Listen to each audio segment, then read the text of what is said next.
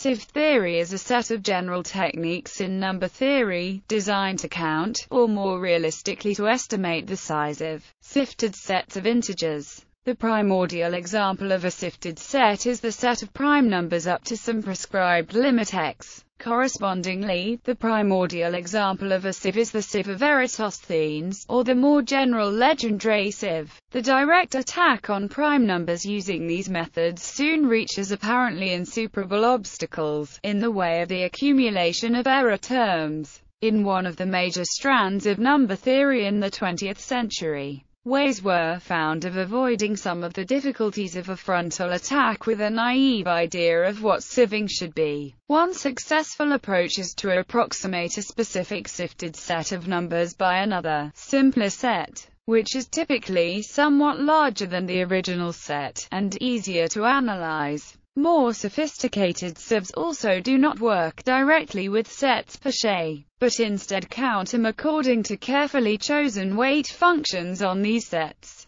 Furthermore, in some modern applications, sieves are used not to estimate the size of a sifted set, but to produce a function that is large on the set and mostly small outside it, while being easier to analyze than the characteristic function of the set. Types of sieving. Modern sieves include the Bruns sieve, the Selberg sieve, the Turin sieve, and the large sieve. One of the original purposes of sieve theory was to try to prove conjectures in number theory such as the twin prime conjecture. While the original broad aims of sieve theory still are largely unachieved, there have been some partial successes, especially in combination with other number theoretic tools. Highlights include Bruns Theorem, which asserts that the sum of the reciprocals of the twin primes converges. Chen's theorem, which shows that there are infinitely many primes P such that P plus 2 is either a prime or a semi-prime. A closely related theorem of Chen-Jinggrun asserts that every sufficiently large even number is the sum of a prime and another number which is either a prime or a semi-prime. These can be considered to be near misses to the twin prime conjecture and the Goldbach conjecture respectively.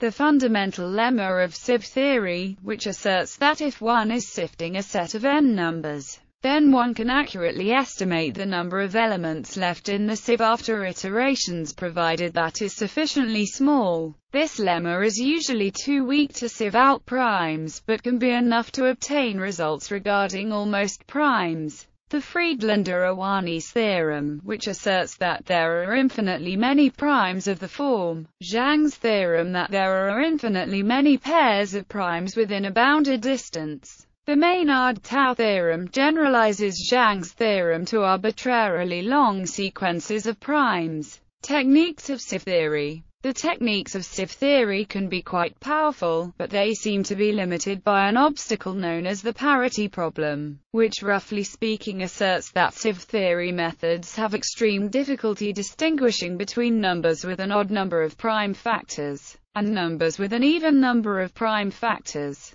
This parity problem is still not very well understood. Compared with other methods in number theory, sieve theory is comparatively elementary, in the sense that it does not necessarily require sophisticated concepts from either algebraic number theory or analytic number theory. Nevertheless, the more advanced sieves can still get very intricate and delicate, and entire textbooks have been devoted to this single subfield of number theory. A classic reference is and a more modern text is. The sieve methods discussed in this article are not closely related to the integer factorization sieve methods such as the quadratic sieve and the general number field sieve. Those factorization methods use the idea of the sieve of Eratosthenes to determine efficiently which members of a list of numbers can be completely factored into small primes.